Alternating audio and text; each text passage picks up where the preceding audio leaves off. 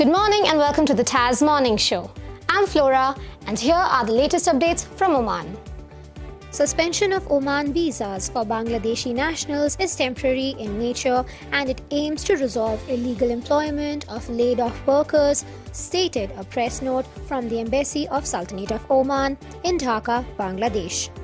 According to the embassy, the decision was made in the context of a comprehensive periodical review conducted by relevant Omani authorities of existing laws regulating the expatriate labor market to ensure that it meets the current demands of market, maintain its stability and to protect the rights of expatriate workers and their employers in accordance with the law.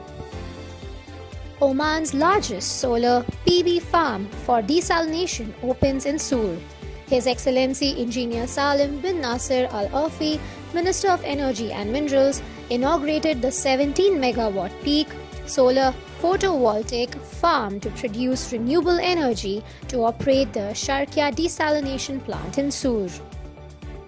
Revenues of 3 to 5-star hotels in Oman crosses Omani Rial 153 million. 3 to 5-star hotels in Oman witnessed a sturdy growth in revenue as well as in the total number of guests. As per the statistics, the total number of hotel guests increased by 27.3% by the end of September 2023. Thank you for watching the TAS Morning Show. Follow the Arabian stories for the latest updates.